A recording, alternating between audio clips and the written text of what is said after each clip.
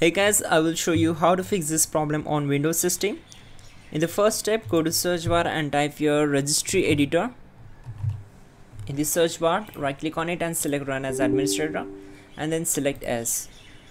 Once we are here on this window, we need to simply expand the HQ local machine, then expand system folder, then expand current control set folder.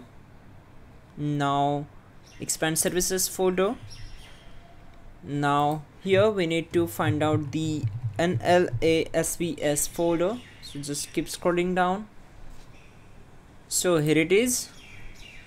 Now we need to expand this folder, then expand parameters and select internet.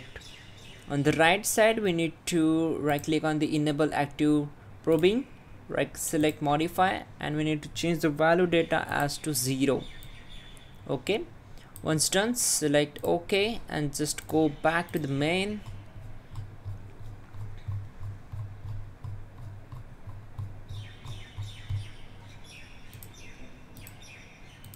Again expand HQ local machine, then expand software folder. Now expand policies folder,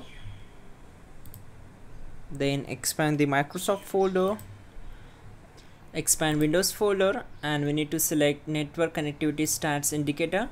On the right side we need to right click here, select new and create a new default value.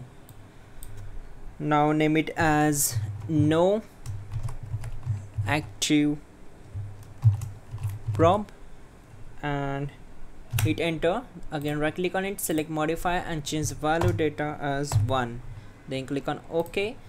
Once done, simply restart your system and problem will be solved. That's it guys. You can also check out our description link to fix this issue quickly and effectively. Do check out, and yeah, don't forget to like the video. Please do subscribe the channel.